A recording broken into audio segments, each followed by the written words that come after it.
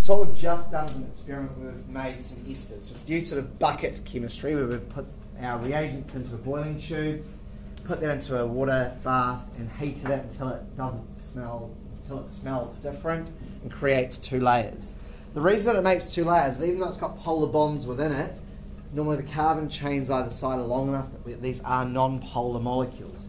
So there's no permanent dipole in them. This makes them sit on top of our aqueous layer or our alcohol and carboxylic acid layer when we did the reaction.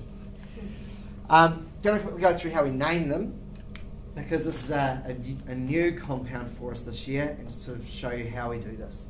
So they're made from an alcohol, so you can see an alcohol there missing its hydrogen, and they're made from a carboxylic acid, you can see it's a carboxylic acid missing its hydrogen. Alternatively, an alcohol and an acyl chloride, so this is an acyl chloride missing its Cl. So their naming sort of represents that. We consider this carbon chain here as a side chain, like we do with any carbon side chain. We name it ending in YL. So if it had one carbon, it would be methyl.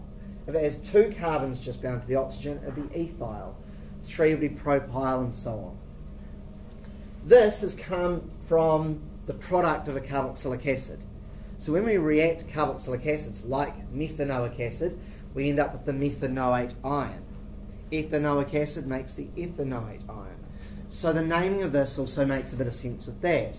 Here you can see there are 1, 2, 3, don't forget this carbon, 1, 2, 3 carbons that have come from a carboxylic acid. So this is the propanoate ion with a side chain basically. So that's why it's called methyl propanoate.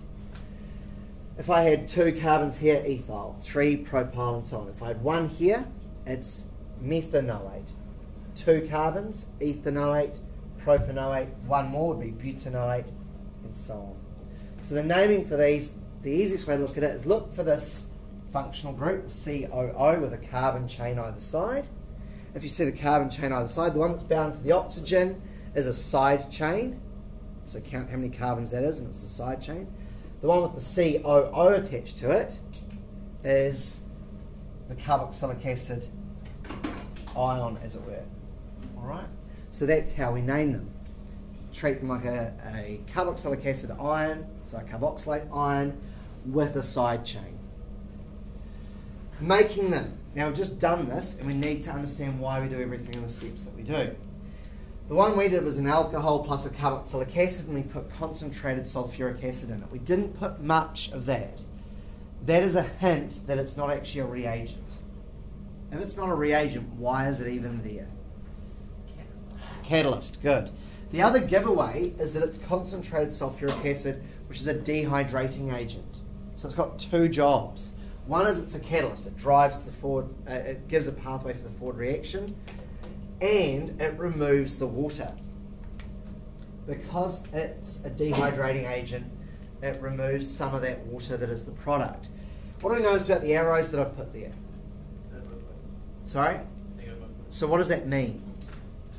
Equilibrium, good. So they go both ways, which means it's an equilibrium. If we start removing one of the products, which way does the equilibrium get shifted using the Chatelier's principle?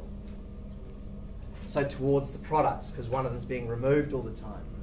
So this has another job. Removal of some of the water will favour the forward reaction. We then add anhydrous sodium carbonate at the end, so it's a solid, and that will neutralise some of the sulfuric acid, which stops it affecting the smell, and it's anhydrous, so we're not putting water back into there. Because if we add water, we drive the reaction backwards again. Okay. We would often do this by distillation, because the ester having the lower, being non-polar will probably have the lowest boiling point, so we can collect it easily. Or we might not do it by distillation, but we might do it by reflux and then use a separating funnel.